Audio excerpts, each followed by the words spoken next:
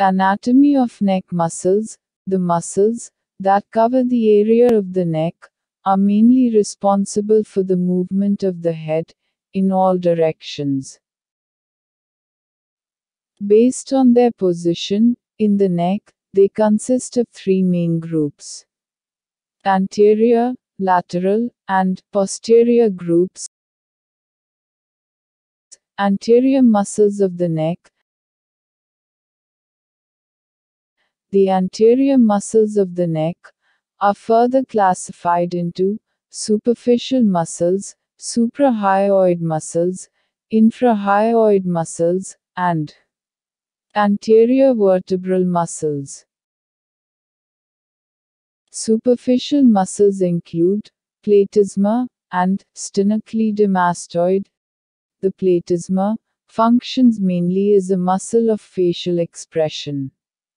For example, it contributes to producing an expression of sadness by pulling the corners of the mouth inferiorly.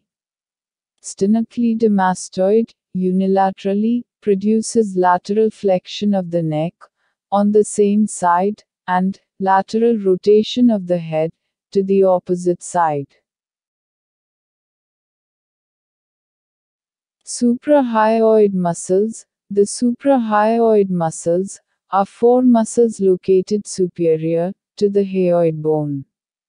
These muscles include the digastric, mylohyoid, genioid, and stylohyoid muscles.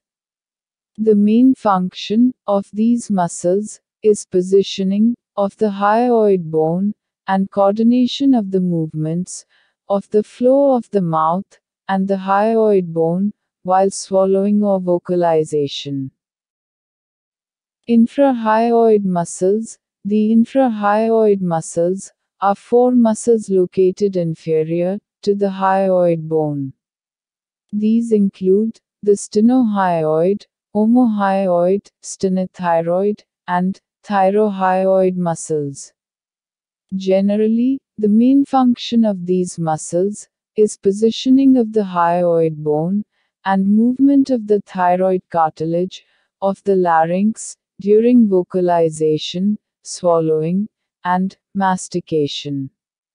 Anterior vertebral muscles. The anterior vertebral muscles are a deep group of muscles located just anterior to the cervical vertebral column.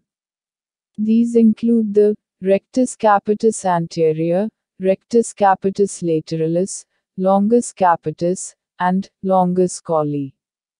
These muscles are surrounded by the prevertebral fascia of the neck, which is why they are commonly referred to as prevertebral muscles. The principal function of these muscles is flexion of the head to varying degrees. Lateral neck muscles. The lateral neck muscles, also called as lateral vertebral muscles, these are a group of muscles that pass obliquely along the lateral sides of the neck. These include the anterior, middle, and posterior scalene muscles. These muscles mainly produce ipsilateral flexion of the neck. Posterior neck muscles. The posterior aspect of the neck is covered by muscles that connect the skull to the spinal column and pectoral girdle.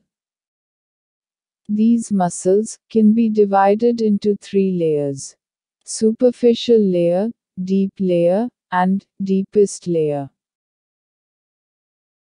The muscles included in superficial layer are trapezius, splenius capitis, and splenius cervicis.